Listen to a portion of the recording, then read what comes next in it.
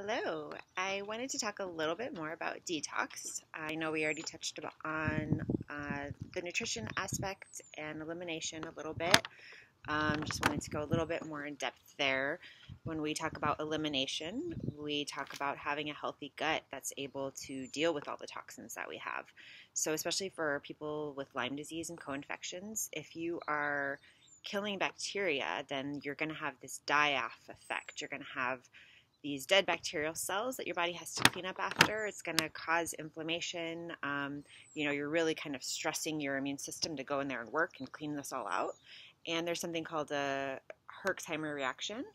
So if you've heard people with Lyme disease talk about herxing, it's when you have a lot of die-off products, your body can't quite handle it. It might need some help to get rid of things, and that's where the detox comes in a bigger way in somebody that's going through chronic infections or acute infections or any kind of stress to their immune system, any kind of toxic burden, bacterial load like we have in Lyme disease.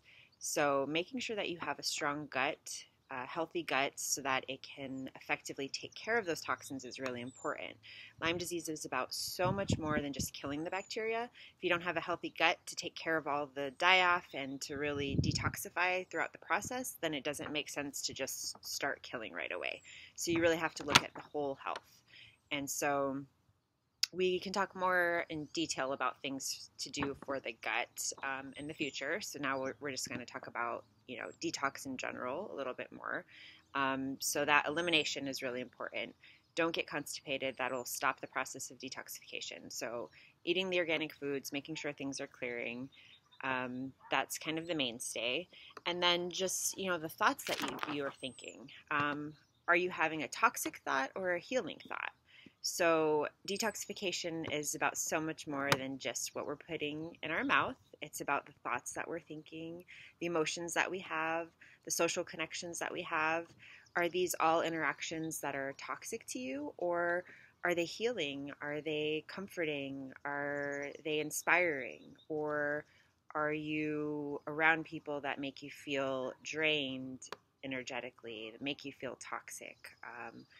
Are you the one that are having these toxic thoughts, being hard on yourself, thinking that you're not good enough, that kind of thing? Just being aware of your environment. And then along with what you're eating, just, what you're putting on your skin. If it's not something that you would eat, you really shouldn't put on your skin because it's going right into your bloodstream.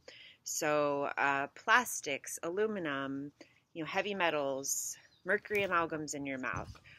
What exposures do you have? Are you handling those? Is your gut healthy enough to deal with the die-off from bacteria or different toxins, whatever you're exposed to? Are you eliminating? And sweating is another thing. So exercise, movement, any kind of movement, infrared saunas, just getting things to go out of your system in whatever way you can is really helpful, especially for somebody with Lyme disease who has, a much bigger toxin load than maybe your average healthy person. And then what about those people with Lyme disease? Is just eating a healthy enough diet and getting some movement, if they can, if they have the energy. Is that enough? Do they need more? Are there mycotoxins? There's additional supplements, things that we can do. Alpha lipoic acid is great, and acetylcysteine.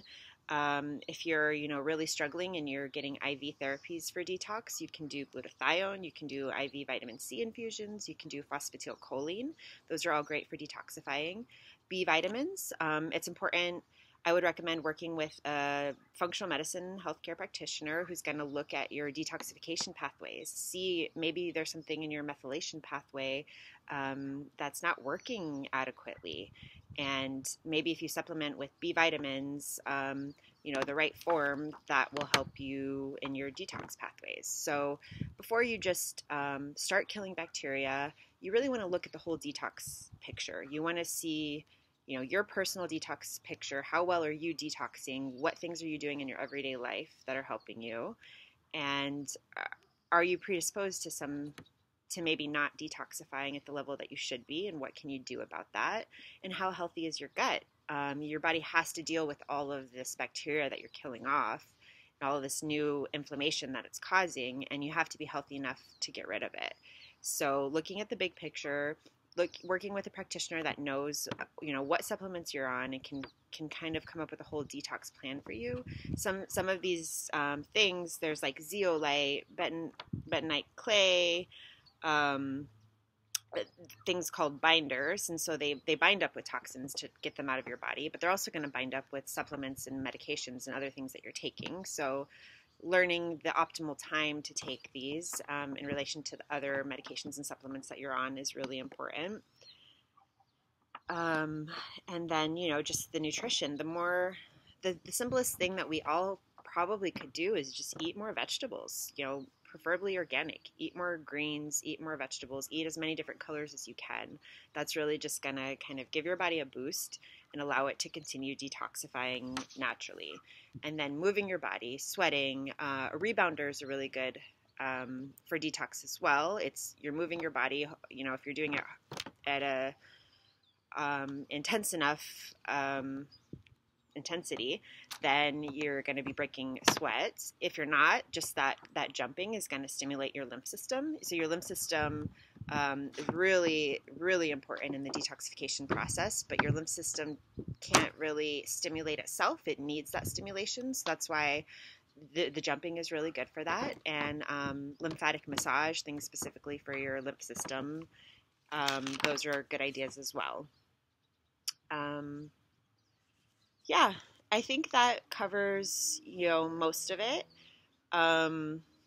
So, we can talk more in depth about what specific things you can do with somebody with Lyme disease to detox. And that should be something that you come up with in conjunction with a healthcare practitioner, where we're really looking at the big picture, your individuality, what supplements, medications, things that you can do to really get the boost. Look at any gene mutations you might have. Just look at the individual as a whole, look at your diet, look at all the toxins in your environment, and then just don't forget that your thoughts are your environment, and your social connections are your environment, and your emotions are your environment, and your connection to source or the universe or God or however you see spirituality, that's part of your environment. So if we're talking about detox, it's not just, I'm going to do a juice cleanse for 3 days. It's kind of taking an overall picture of your life and looking at toxins in, toxins out, and what you can do to help that balance, what you can do to help your body so that it's the healthiest it can be, so that your body can naturally detox. And is detox right for everybody? Is there one detox regimen that's right for everybody? No, it's very individualized. It depends on your health conditions, what you're going through. And, as somebody with Lyme disease myself, now I'm fully well, fully thriving, but I've had it, I've been through it, I know what you're going through. I know that the detox has to be a little bit more intense. So, personally, I did coffee enemas, I did IV vitamin C, glutathione, different supplements, different binders. It was a process, and it still is. It's still something that I am aware of the toxins in my environment, aware of what I'm doing. I'm not doing anything more intense than I used to. Now, as I used to when I was actually in the thick of it, but just being aware of the toxins in your environment. And, for me, getting the mercury out of my mouth was something huge that I think just let me get to a higher level of wellness than I was before. So if you have, mold exposure, heavy metal exposure, anything big in your life, and just addressing that, then it might be more of a project for you than if you live in a pristine environment and you don't have any health challenges. And then it's really more about just eating clean diet, making sure you're not getting constipated, and letting your body kind of do the job that it's supposed to do, and helping keeping you healthy by doing that natural detox. So I look forward to speaking to you all again sometime soon. Thank you.